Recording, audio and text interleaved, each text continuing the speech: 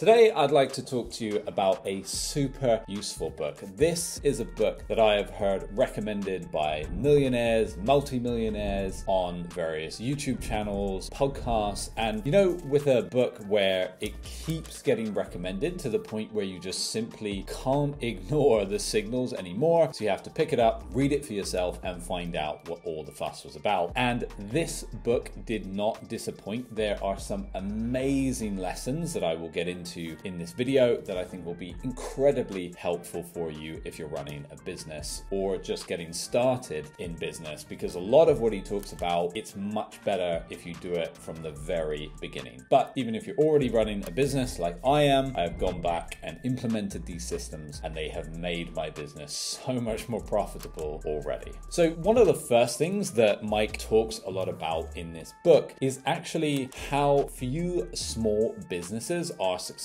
He talks about how most small businesses are month to month, one bad month, in fact, could actually put them out of business. And that is the case when I talk to a lot of business owners. He also shares a really personal story at the beginning of this book, which of course helps you connect with Mike and gives you a lot more information about him. But in that story, he talks about how he'd sold his business for millions and millions of dollars. He said he went out and bought every single car he'd ever wanted. He bought a fancy house for himself and his family. But the story ends with his daughter coming in and giving Mike her piggy bank because he is completely broke at this point. And so she says, "Here you go, Daddy. I hope maybe this is going to help us." And that image, that picture, is a terrifying thought for any business owner. And that's, of course, what gave Mike the push to write this book, change how he dealt with profit in his business. And so, of course, one of the very first lessons from this book is Mike talks a lot about focusing on the profit of your business. So ignoring the vanity metrics. And as a business owner, you can very easily get caught up in these vanity metrics. So, we did $10,000 last month. I want to do $20,000 this month. Great, we did $20,000 this month. Let's do $30,000 next month. And let's hire more people, and these are metrics that often, if you sit down with people, they're the metrics that people brag about. Or my business does $10 million in revenue. Mine does $5 million in revenue. And those are the wrong metrics, right? Those are kind of the vanity metrics is often what people term them as. And really what we want to focus on is the profit. You probably heard the saying before, turnover is vanity, profit is sanity. And that's what you want to be focusing on. And I saw this bit of advice from Mike firsthand this year. I joined a networking group of other entrepreneurs. And in one of the meetings, we'd gone around the room and everybody had said, my business does 10 million, mine does 1 million, mine does 50. And there was a gentleman there who'd founded a business that did 50 million in revenue. And as everybody else was bragging about their turnover, and once they'd finished that, he asked one question to each person in the group. He said, "Okay, great, you've told me how much you're turning over, but what is your profit margin? What's your net profit margin?" And that was the only metric he used to analyze a business for how healthy that business was. Because he said, from bitter experience, having run a business previously that was turning over 50 million, his profit margin was tiny. He said around like 10-11%. She said made that business so hard, which is why he only actually made money when he sold the business. He wasn't really taking much cash. And that's the very first lesson from this book, is focus on the cash that you are actually taking from the business. You don't want to be building a business to have this outcome so far in the future where the only way for you to really make money is when you actually sell your business. The next lesson that Mike talks a lot about in this book is how businesses will consume the cash that you give them. So this is often referred to as lifestyle creep. So you hear this a lot when people get a higher paying job, right? People say, "Oh, I was earning $60,000, now I'm earning $100,000. And very quickly, they are actually in the same position they were when they were earning $60,000 a year, because what they do is they buy a nicer house, or they buy a more expensive car, or they go on nicer holidays. And Mike's point is that your business will also do the same if you let it. And this is something I have been guilty with my business, where as we make more money, I've hired more people, I've invested in more tools, I've invested in all sorts of different ways in the business, but often I've invested a little bit too quickly. And in fact, this has led to some very painful situations over the past 12 months for me. There have been periods where I've had to let people go because we have overspent. And so this lesson from the book about avoiding that lifestyle creep really hit home for me. And he goes on to talk about how you should really analyze every single element of the business and the money that you're actually spending. Later on in the video, I'll talk about how you actually set this up. He talks about a number of different ways you can set up various accounts to make sure that you're on top of your spending. So we'll cover that in a bit because that's really, really important. That's something I have implemented since reading the book. The other key lesson that he talks about here is that traditional accounting is very much a post-mortem of your business bank account. And I really like this idea that the traditional method is turnover, take away all your expenses, and then you get what's left at the end. And what Mike is really driving at in this book is that you should flip that round, right? So what money do you want to make from your business every month? And then how can you make the figures stack up? And so this is really a great exercise in thinking about your business serving you. So many business owners and entrepreneurs that I speak to, I hear all the time say, this wasn't a very good month this month, you know, I've got to pay everybody else and I'm only left with this little bit at the end. And that's because they are doing traditional accounting, you know, and I hear them say, oh, I'm waiting to get the figures from my accountant this month to see what I can pay myself. And so Mike has been there, he's felt that pain, I felt that pain. And what he is talking about here is switching that round.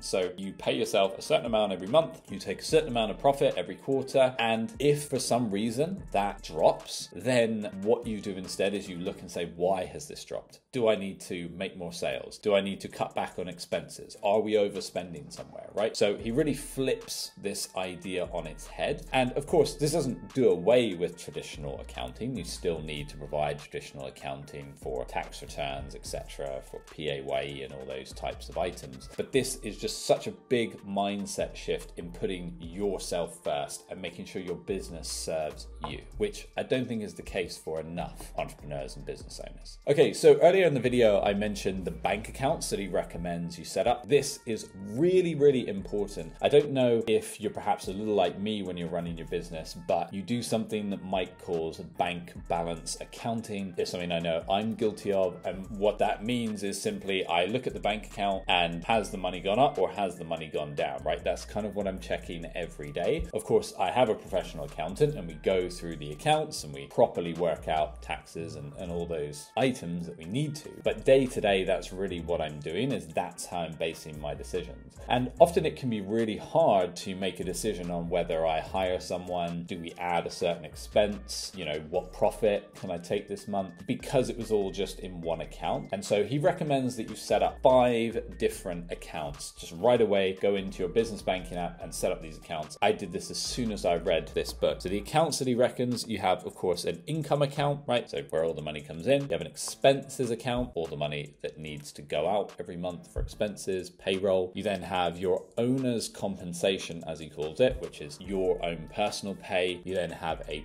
profit account. So the profit account is, of course, excess money that you are storing up to then pay yourself at a later date. And then, of course, you have your tax account, which is where you put all the money to save for your business taxes. So when we talk about these 5 bank accounts, they're really very simple. So as I said, you have your income account, you have your owners, he calls it owners comp, I just like to call it owners pay, profit, you have your expenses, and then you have your tax account. And so basically what he's talking about with these is, so let's say you have 10,000 that comes into your income account, you split these up into percentages, and so you'll have your current average percentage, right? So on average of any 10,000 that comes into your account, you might pay yourself, you know, 10% on average. Your profit from this might be 5%, your expenses might be 20%, you know, your tax might be 20%. course, these don't all add up. I'm just doing this roughly. And then what you want to do, so these would be your current average percentages. And then he talks about setting up what he calls TAPs, so your target average percentages. And so what you then want to be moving towards is how much of that £10,000 would you ideally like to be getting, right? So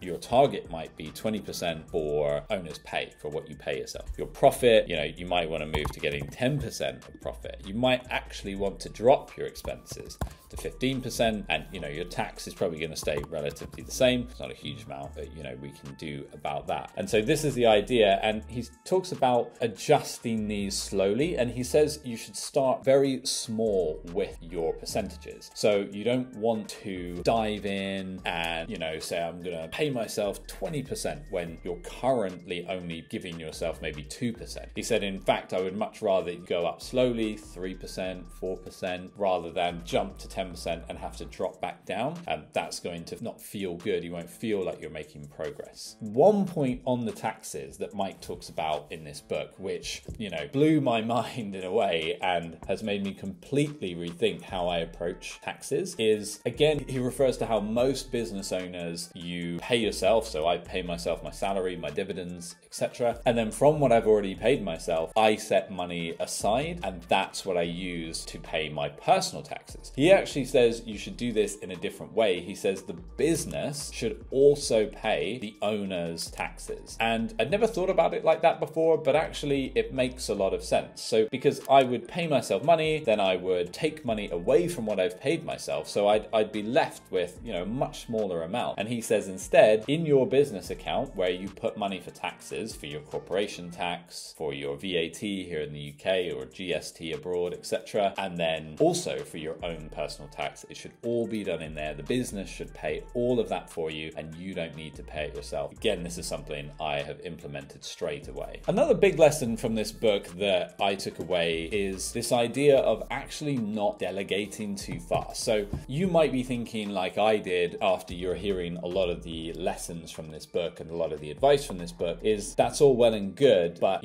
I want to make $10,000 a month, but I can't take that amount because I've got various people working for me and I have all of these expenses. And so his point on this is that often entrepreneurs and business owners delegate too soon. And it's not something I'd considered before, but I think he's 100% right, because I have fallen into this trap of really listening to that idea that if you're working in your business, it's not a business, your business has no value, you need to get out of the business or it's not a business. And so that was so ingrained in me that I really focused on that to kind of build my business into this asset. But he talks about how then business owners sometimes are saying, I don't have that much money left at the end of the month. And that's because they've hired too quickly. And they should still be involved in bigger deals, in the much bigger deals going on. Or perhaps it's a case of you need to let someone go, step back in, and then you can be making the money that you want to make from your business. And the other point about this whole system is that once you know the money you need to make from your business every month, and you have more transparency over it, more clarity, you have all of these accounts set up, you will know the point at which you can hire someone, and it'll be much more obvious because you'll know you can still maintain the income that you want. And then there's just a couple other little points that he makes. One thing I really loved from this book was the idea of a celebrations list. So he said that your profit account is really there to fuel this celebrations list that you have. So it's kind of a really nice, fun way to reward yourself for all the hard work you're putting into your business. So these could be things like, a sports car you've always wanted, a holiday you've always wanted to go on, or something that you've always wanted to buy. And he says, have this celebrations list. And then as your profit accumulates, and then every quarter, when you draw down on that profit, you can start ticking things off your celebrations list. And one of the things he's really specific about is this idea that, of course, profit is completely separate to your income. So figure out what you want to earn every month. And we won't get into the nuances of, depending on which country you're in, you might pay yourself a certain amount for tax reasons, and the rest of it comes from kind of distributions or dividends. But pay yourself the amount that you want to earn every single month, and then your profit is extra on top of that. So that's the extra reward, the icing on the cake for all of your hard work. Another thing I took away from this as well is he talks about how you should wait until your best month becomes your average month. And he talks a lot about how entrepreneurs do this where we're very optimistic people. We hit a new target one month and we say, amazing, this is now the status quo. I'm going to base my future financial decisions on this new best month that we've had. And that's very tempting to do. I know I've fallen into that trap, but he talks a lot about, waiting until that best month has become the average over the last 6 months, 12 months, things like that. So I got a huge amount from this book. It's also just a very well-written book. Mike shares these personal stories throughout the book, not just personal stories about himself, but personal stories from other entrepreneurs he knows, he's come across, and it just makes it really relatable, and you can relate to the problems that they are all experiencing. So I would highly recommend that you go and grab a copy. I hope that you have enjoyed this video, and I look forward to seeing you in the next one.